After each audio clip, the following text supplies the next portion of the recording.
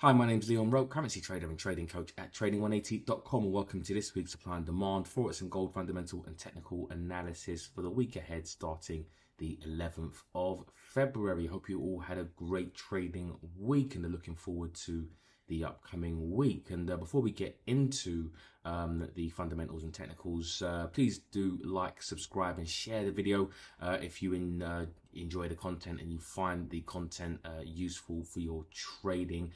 And yeah, let's get into it. So week ahead, 11th of February, in the US, investors will closely watch inflation report, followed by retail sales figures, producer inflation data, and the Michigan Consumer Confidence Index. Additionally, speeches by several Federal Reserve officials will be monitored. So again, all eyes on the US dollar. Really, the theme is when is the Federal Reserve going to cut rates, right? And that is really where what is driving prices over the medium to long term. So the longer they hold or seem to hold, which would basically mean that if inflation remains sticky and not coming down to their 2% target, and the longer they hold, is the more the dollar will end up being a buy. So this week is going to be quite an important week in terms of where the market prices in, or how the market prices in the next rate cut, whether it's going to be sooner or later. So internationally, highlights include the UK's fourth quarter or Q4 GDP, inflation and unemployment data, as well as Q4 flash GDP growth rates for Japan. So the UK have got a lot of data coming out as well, and also Japan. That's going to be interesting as it may, if GDP growth kind of holds up, which I think is expected to, then the Bank of Japan are likely or potentially likely to hike rates a bit sooner. Of course, we'll get into the Japanese data a bit later in the video, and inflation rates for the UK and Switzerland will be followed along with unemployment rates for Australia. Finally, Germany's ZEW economic sentiment and Australia's NAB business confidence are set to be released. So lots of data coming out, especially for the dollar, the pound, as well as Japan. So yeah, that's it for the upcoming week. So before we do get into the analysis, just wanted to go over trade analysis and a trade that I'd taken a couple of weeks ago, and it was on the Euro Swiss. And the Euro Swiss, this was the chart, and this was basically the setup. And so if we go into the Discord group, on the 30th of the first, Tuesday the 30th of January, I basically said to everyone in the group, I said, due to the Eurozone dodging a recession, there is an opportunity to buy the euro. My pick is the Euro Swiss. And this had just come after the Europe in the Eurozone had dodged a recession. So I expected actually some upside, and the Swiss franc is basically on our sell list, and it's been like that for the past few weeks. And so there was really a kind of a divergence in terms of, you know, trying to buy the euro. And the euro I'm actually not bullish on overall, but I think there was if I'm going to buy the euro, it was going to be against a weaker, what I thought would be a weaker currency, and it was going to be against the Swiss franc. So this was really the setup, and just going back to the Discord group, this was really the setup right here.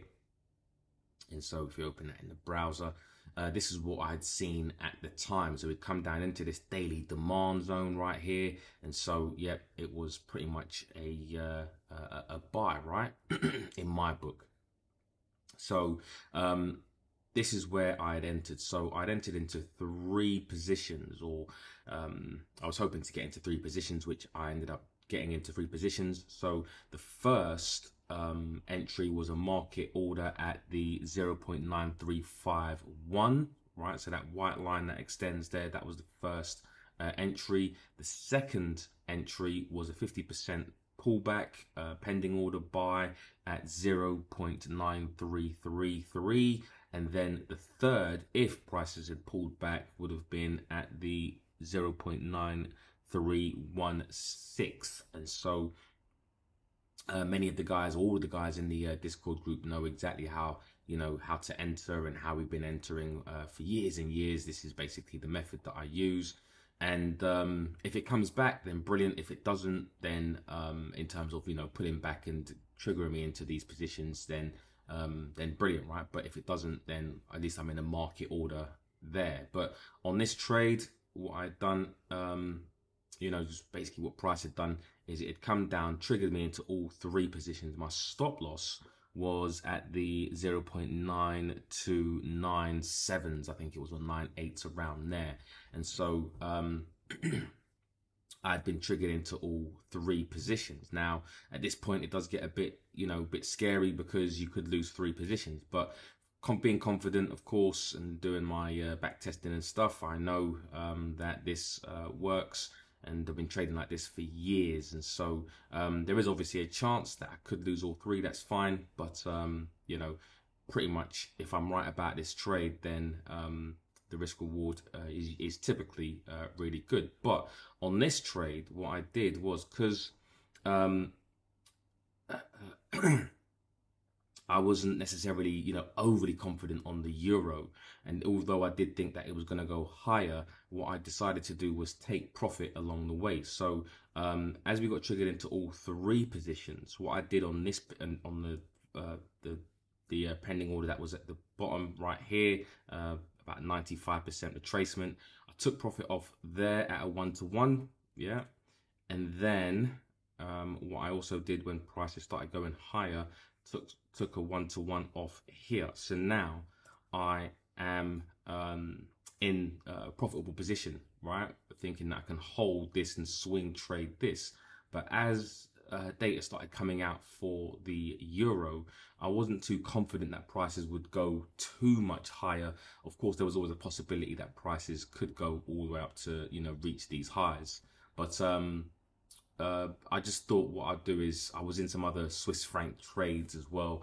Many of you know I was in the Aussie Swiss as well as the dollar Swiss. And so what I thought I'd do is I'll just take profit off at on the final position at about a 1.1-to-1, which was around here on the final position, rather than trying to swing trade it maybe up here. I was planning on swing trading the other Swiss positions. And so on the Wednesday, the 7th of February, I managed to completely get out of all positions. So 3 wins on the Euro Swiss franc. So that ended up being a really good trade and a really good example of just higher time frame trading, and really how to manage the trades and the fundamentals playing out in our favor, right? So that was the trade breakdown. Anyways, let's get into the week's analysis and looking at the dollar index. And this is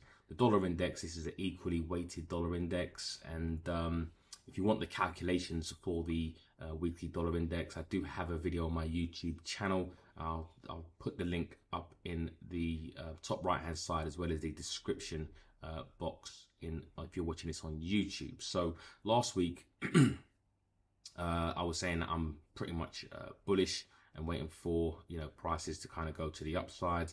The dollar fundamentally this week, Powell tells 60 Minutes Fed is wary of cutting rates too soon. So Powell reiterates that a March interest rate cut is unlikely, and 2024 rate forecasts probably haven't changed dramatically. And so it says here, the Federal Reserve Chair Jerome Powell said Americans may have to wait beyond March for the central bank to cut rates, as officials look for more economic data to confirm that inflation is headed down to 2%. In an interview conducted Thursday with CBS's 60 Minutes that aired Sunday evening, Powell sought to explain the central bank's rationale for eventual reductions to a broad public audience. And he said the danger of moving too soon is that the job's not quite done, and that the really good readings we've had for the last 6 months somehow turn out not to be a true indicator of where inflation's heading. Powell said in the interview with CBS Scott Pelley, according to a transcript provided by the network. So I've been saying this for months, if not years, if anyone's been following me for that long.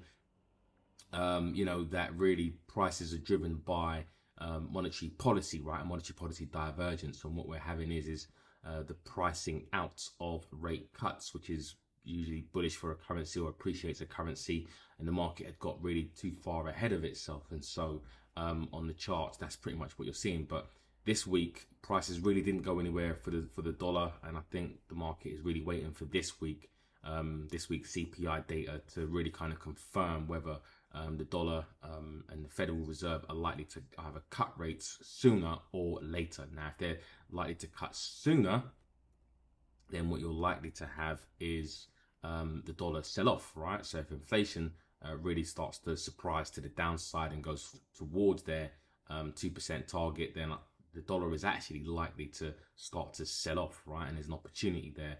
If it is, you know, if it remains sticky or actually goes higher, then in fact, I think the dollar is likely to rally. So I'm still a dollar bull at the moment. Of course, that can change if, you know, the data has to support the narrative. If the data doesn't support, rate hikes later, rate cuts later, then there's an opportunity to look for some shorts on the dollar.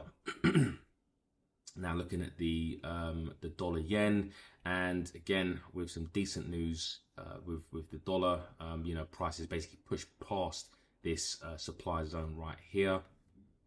We did react from it last week, but then there was some data out. I think it was for the yen? I can't remember if it was for the yen last week. I know last week's data was consumer confidence, so it must have been for the dollar that kind of pushed it higher. Anyways, the yen is going to be interesting because I think it's one of the trades for 2024 in terms of buying the yen. And it says here, Japanese firms boosting pay for young workers is good news for the Bank of Japan.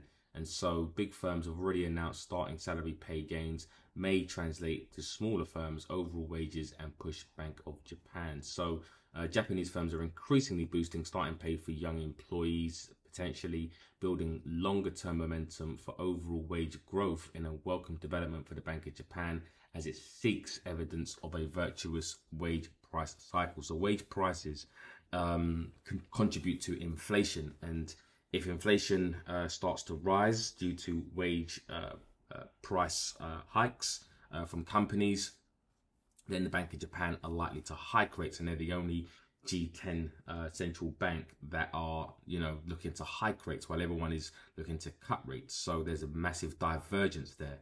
And so for me, the yen is looking like a buy, but of course the data needs to support the narrative. Of course, there's no point in saying I want to be a buyer of the yen if the data doesn't show that you should be a buyer of the yen. It says here, the positive news on pay comes as annual wage negotiations have kicked into high gear. If wage gain momentum carries over into this year, the Bank of Japan is expected to end the world's last negative interest rate regime by April, according to a majority of economists surveyed in January by Bloomberg. So I think technically it's not necessarily a pair that I'm watching, unless actually I think this week might actually be a decent start to a bit of a rollover if the US inflation does start to actually come in a bit lower. So I think there could be a decent short, as well as any kind of data this week. And we've got GDP, but more importantly, inflation data for the yen. If that starts to come out higher, then I think actually the dollar yen, with, you know, the Federal Reserve looking to cut rates and the yen looking to hike rates, I think we could see a really nice swing trade to the downside. But again, the trigger is really the data supporting the narrative. So that's where you are. If you do want to be a buyer of the of the dollar yen, then you're looking at this area here in terms of demand. So pull back into this zone here, or pull back into the zone down here before looking at getting long. Dollar CAD this week, we were saying that last week prices could come up here and start to reverse, but we did have basically prices bounce off of this level of supply, and so not necessarily a pair that I'm interested in trading. But if you are, I do think that again, it's a difficult one to kind of read. I think it's really about the dollar and whether inflation is coming higher or lower. So across the board, any kind of dollar crosses this week are going to be driven by what happens with the data. If you are looking at buying the dollar, though, I think pull back into this zone, maybe now, matter of fact, or maybe a bit deeper into that zone should be nice. If you are looking for a sell trade, I think the fresher area of supply up at the 136s should be a decent area to look for a short trade. Pound dollar, the pound dollar, again, not really a pair that I'm looking at trading for now, but that could change obviously depending on what happens this week. The pound does have a lot of news coming out. So you've got unemployment rate on what's that, Tuesday, then you've got GDP, and then you've got retail sales as well. So lots of data coming out. We did end up bouncing off of this level that I thought was a decent level of not only demand, but it had the confluence of support and resistance. It was the bottom of this auction as well, where prices made higher highs. So a really nice technical level. But in terms of fundamentals, I think this pair isn't necessarily the best pair to look for a trade in terms of divergences.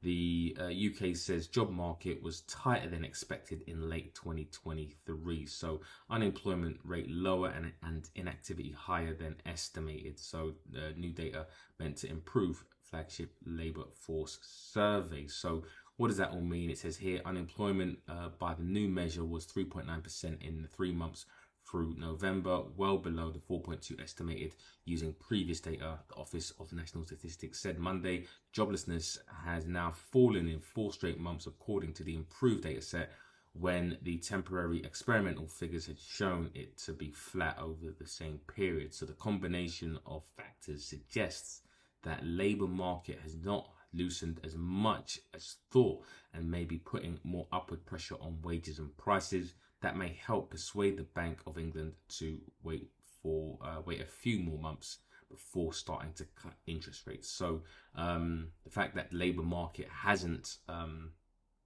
or unemployment hasn't risen it has an effect on pressure on wages and prices being inflation.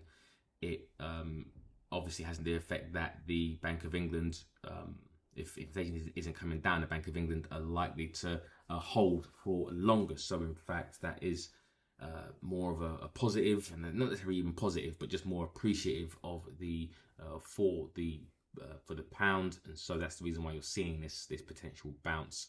At the moment, I'm actually over a buyer of the pound, but just not against the dollar.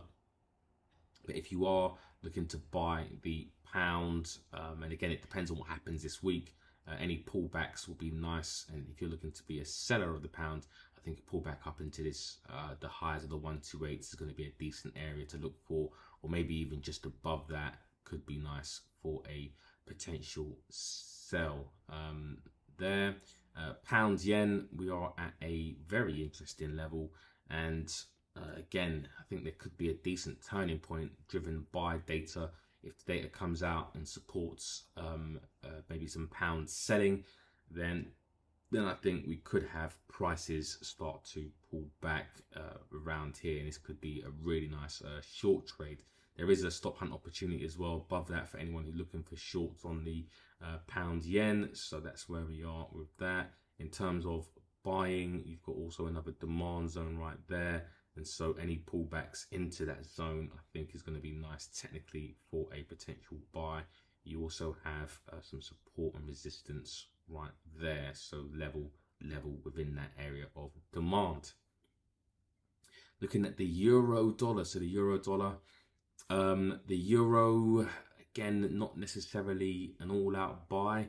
I'm out of the, like I said, the Euro Swiss. My bias is probably still looking a bit bearish, simply because although they avoided a recession, it does look like they could be one of the first central banks to look to cut rates. And so it says here the ECB rate cut timing is only first tricky call in easing process. So size of steps, easing pace, and endpoint are all up for debate, and officials have shared widely different views on how to proceed. So it says here officials are currently hammering out whether to begin cuts in April or June. And so you know, the fact that they're considering April and the market is looking like it's pricing in April doesn't look good. And they would be one of the first central banks to cut rates. This is the reason why I actually exited the Euro Swiss. And so it says here, a comparatively simple decision, considering they must also weigh the size of their steps, how quickly they want to proceed, and where borrowing costs will end up. So the eventual strategy hinges on the pluses and minuses of acting sooner and slower versus later and more rapidly. The Governing Council 26-member must also find a way of signalling their intentions without raining on repeated pledges to be steered by data. So the ECB definitely have a bit of a headache at the moment, and so we could see potentially more downside you know, to this to the euro dollar. But I think at the moment this week is really going to be driven mainly by what happens with the US data this week. And so strong US data should push prices to the downside. Anything where the market thinks that the Fed are likely to cut sooner, then actually, in fact, you probably will see prices move to the upside on the euro dollar. So again, probably just more awaiting the news for this week. Euro yen, I am bearish on this, and prices have come up to actually a decent level, and so I do want to look for some short trades, hopefully slightly higher if prices can come up to this this higher round here. Then I really want to be a buyer there, or just above that area there. And it's going to be a really nice stop hunt. So let's see what happens. Just pull that up a little bit. Should I put that? Yeah, that's there. As that is where supply is, and you've touched it right there. So yeah, that's nice. Got a lot of confluence, nice clean level. And so buying the yen for me is again just need the data to kind of support my buying. And so let's see what happens on this. If you are looking to buy the euro, right, then really you're looking for a pullback down into this demand zone, probably with a bit more confluence of the that support and resistance level within that level area of demand. Euro pound, the Bank of England are expected to cut later than Europe, so I do think any pullbacks up into that zone there should be actually quite nice for a sell. But at the moment we've just seen prices really kind of auction within here. But if there, the data does change and the euro does get its act together, then I think actually this could be a decent pullback buy. But for now, my bias is really looking for short trades, and I'm looking for more of a fresher area of supply. So if prices pull back to the 85.50s, 85.90s, then I think that's going to be really nice for a sell trade. Aussie dollar again. I'm actually bullish on the Australian dollar, but I think, well, not against the US dollar, but let's see what happens here this week. And again, this level is probably holding up based off of not only the dollar news or the expectation, but also as well, I think NAB confidence doesn't necessarily have a great or any kind of major impact on price. So I think this week it's really going to be again, core inflation, and the Australian dollar could actually be quite a good decent buy against the dollar if the Fed are signaling that they may cut sooner, or the market thinks that the Fed will cut sooner. So at the moment, I think price of the Australian dollar is going to be driven mainly by what happens with the Fed rather than the Australian Central Bank, the RBA. But if you do want to be a seller and buy the dollar, the US dollar, then any pullbacks up into that supply zone there is going to really be where you want to look for a trade technically. And finally, gold. So gold, again, with dollar strength this week, you've seen basically a sell-off. Not say a sell-off, but that's basically just a bit of a pullback. And so really gold is going to be driven by the interest rate cutting cycle. And again, if price does come down here and you want to be a buyer of gold, I think that's going to be a really nice level to look for any kind of buying. But again, you need really the confluence of the dollar to be weak in terms of interest rate cuts. If you are looking for short trades, and a pullback up into this fresher area of supply is really where you're looking for sell trades. Overall, gold, as you know, central banks are in their cutting cycle, gold should really be a buy over the medium to long term. So any pullbacks, I think, should be buying opportunities. It just depends on when you want to buy, right? It's just about the timing. So overall, I would be bullish on gold if it pulls back to even, you know, the 1970s, 1980s, 1970s. That would be a really good technical buy, I think. But again, being slightly more bullish on the dollar at the moment, I don't think I want to be a buyer of gold just at these levels just yet. But again, it really does depend upon what happens this week with inflation. So that's it for this week. Hope you enjoyed the content and found it useful. I wish you a great trading week, and I'll speak to you soon. Until the next video.